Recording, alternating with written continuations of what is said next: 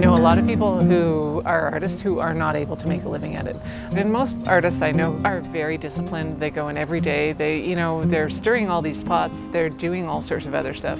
But there are people who do that and aren't able to make a living at it. And so I think it's really important that, I do understand and feel lucky as an artist. I also work bloody hard, right? What were you going to say? This is why I couldn't paint when I was on crutches. Because I couldn't, go on crutches and hold the paint at the same time, right? And walk back and forth. It was funny. I hadn't realized that until I'd had the knee injury.